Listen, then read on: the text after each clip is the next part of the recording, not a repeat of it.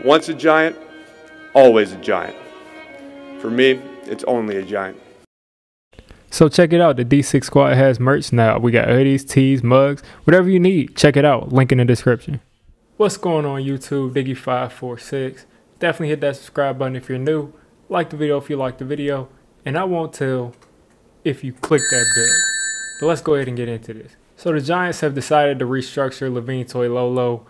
And what does that mean? Not much of anything. I mean, Toilolo is he's a nobody. If you're going to be honest, and I mean no disrespect to him personally, but he's a back of the roster kind of guy. He is a guy who's supposed to be a blocking tight end. We brought him in to be a blocking, dominant blocker type of a tight end, and week 1, week 2, week 3, pretty much the entire season, really horribly at the beginning of the season, he was not a good blocker. He was not a good blocker, and of course he does not offer much as a receiving tight end. That's not what he was brought in to do. Caden Smith ended up being the best blocking tight end over the entire course of the season. Him and Evan Engram, Toilolo and Evan Engram had their struggles. Evan Engram at least offered the ability to be a dynamic player when he catches the ball, but at least he provides that. What is Toilolo providing? If he's not going to be a good, decent blocker, there's no reason to bring him back. It really doesn't make any sense that they will pay him $2.95 million just to come back here and not block. So I'm expecting that he's going to be really involved. They're going to be doing a lot of two tight end things, and maybe this means we're moving away from Evan Engram. Maybe that's the case, but paying him almost $3 million to me is unnecessary. I feel that you could have gotten a good blocking tight end in the draft, maybe paid less than that, and gotten a good blocking tight end elsewhere, paid him maybe $1-something million instead of 2.95, because when you look at that $3 million, that's basically what that rounds up to, is $3 million. You can apply that $3 million in a lot of different places, and cutting him along with other guys like Cody Core, who now I'm looking at they might bring Cody Core back too. When you look at all of these players, if you make all of these cuts of these unnecessary back of the end roster kind of players and replace them with low-cost options and draft picks, that way you can actually build out the top part of your team, the needs of your team. If you cut 5 players who are making $2 million, who all are guys who aren't getting significant playing time, guess what? That's clearing up $10 million.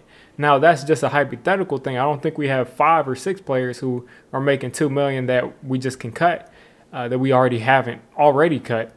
But these $2-3 million contracts add up, and we have to be cognizant of the fact that we need to clear out cap space. Maybe they know something that I don't know. Maybe that's just the case, but I'm just not seeing how this makes any sense. But if we do this, I mean, since we're doing this, apparently we are going to do it, Evan Engram has to go. I've made my discussions. I've made my videos in the past. I've talked about it on streams. Evan Engram has just got to go. It's no bones about it. He's got to go.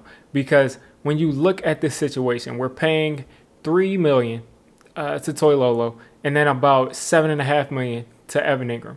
So that means we're paying about, what, $10 or $11 million to tight ends that aren't necessarily useful.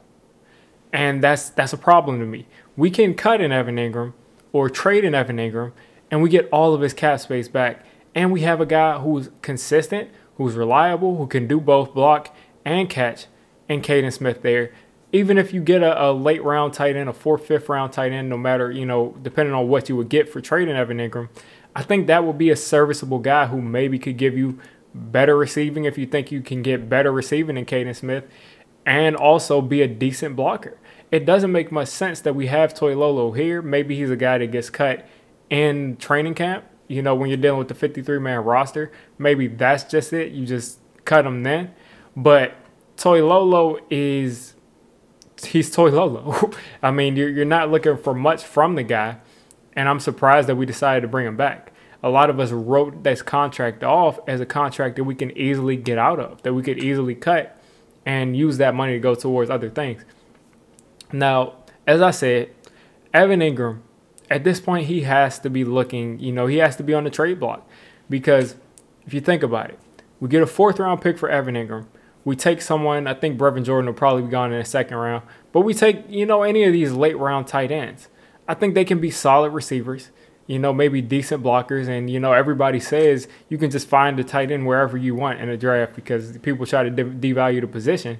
But one thing I do know is we cannot have the tight end being the sole reason that we're losing games. We can't have the tight end being reasons we're losing games.